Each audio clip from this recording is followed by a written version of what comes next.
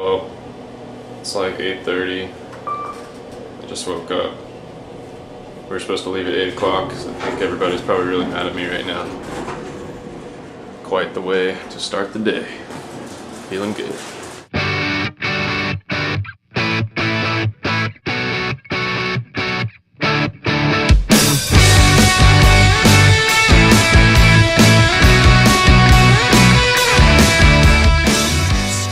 Where are we? I have no idea. Alright, you have the slightest idea? Okay, do you want me to start over? So this is what Illinois looks like.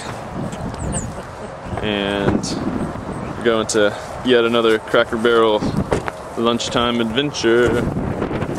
So that's what we're doing. And we're singing about it because we're just feeling that kind of way right now, in that kind of mood.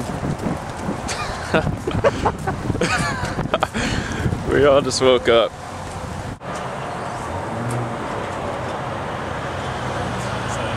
It's amazing that we've been driving for the amount of time we've been driving, and we're still driving.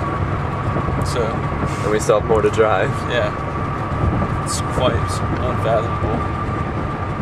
But that being said, we'll keep driving. At Canopy Red for dinner. And we haven't given a formal introduction, but this is Forrest's boot. Oh, it's my boot. Because he has a broken leg. It's true. Alright. Wisconsin! Oh. We have a snow sighting, and if you look in the median, you can see lots of snow. And if you look out the window, I don't know if you can see it that well, but yeah, you can't see it at all.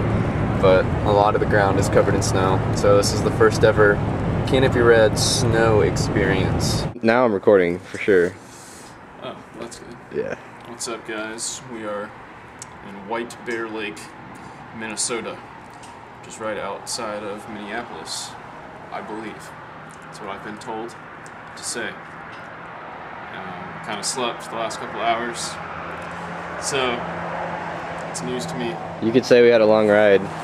Yeah, you could say that. You'd be correct if you said that. Mm-hmm. But White Bear Lake's awesome. There's a lot of white bears around here. Yep. There's one over there. Yep. There's a couple inside too. Yep. So yeah, pretty much tomorrow it's time to rock, and tonight it's time to go to sleep.